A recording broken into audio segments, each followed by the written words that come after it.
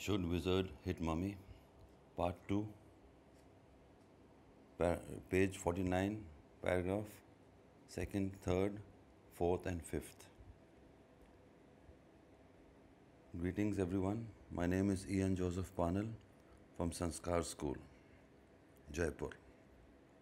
Reading. Roger. Jo squeezed her eyes shut and smiled to be thinking she was thinking. Her eyes opened, her mother's blue. Skunk, she said firmly. Explanation.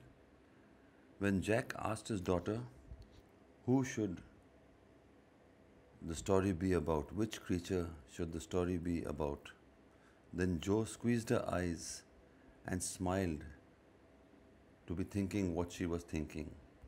And then her eyes opened and Jack Created with free version for non-commercial use.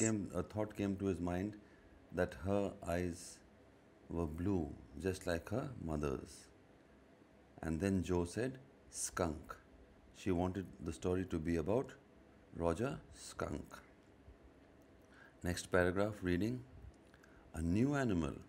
They must talk about skunks at nursery school. Having a fresh hero momentarily stirred Jack to creative enthusiasm. All right, he said. Once upon a time, in the deep dark woods, there was a tiny little creature by the name of Roger Skunk, and he smelled very bad. Explanation. So today, Jo, Jack's daughter, requested him to tell a story about a new animal, a skunk. So a new animal gave Jack Created with free version for some non-commercial use. enthusiasm, some excitement, a new animal.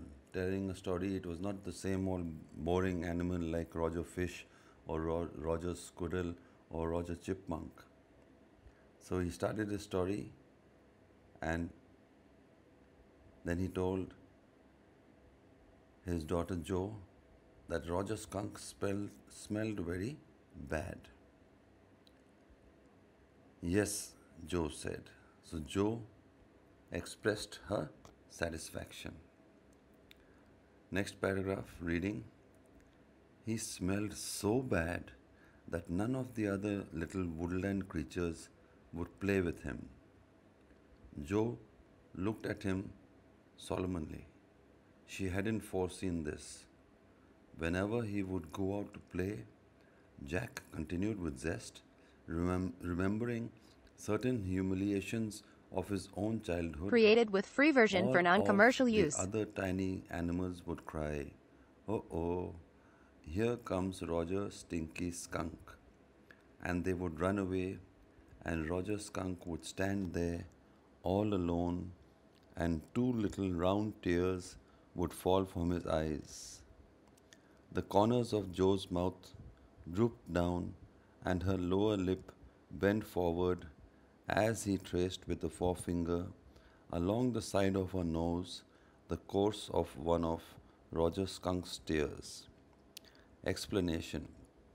Jack continued with the story, and he explains that because of the bad smell, none of the other creatures played with Roger Skunk.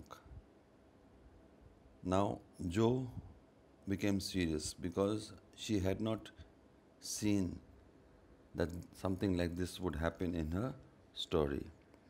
Then Jack Created with free version for non-commercial use. With enthusiasm, with energy, because he remembered how he used to be teased and insulted in his childhood.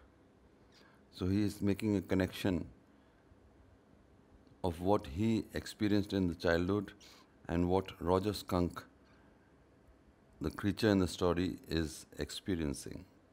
How he is humiliated and insulted by the other creatures.